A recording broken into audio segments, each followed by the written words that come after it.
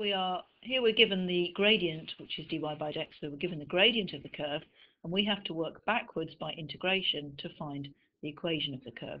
So going from dy by dx equals 2x plus 2, y is going to be, well, if we integrate 2x, the power goes up to 2, and in fact that's it, because if we differentiate x squared, we get 2x. If we integrate 2, we're going to get 2x. Again, check, if you differentiate 2x, you're going to get 2. And don't forget that when we integrate with no limits, we have to have the constant of integration. Now we know that the curve, so this is the equation of the curve, but we need to find out what c is. We know, however, that the curve goes through the point 3, 0. So what I'm going to do is substitute that 3, 0 into the equation of the curve.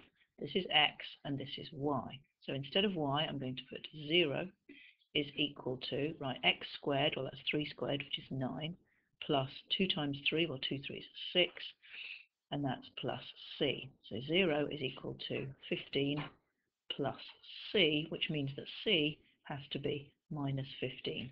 We can now just go back then to the equation of the curve and substitute in that value of c. So y is equal to x squared plus 2x minus 15.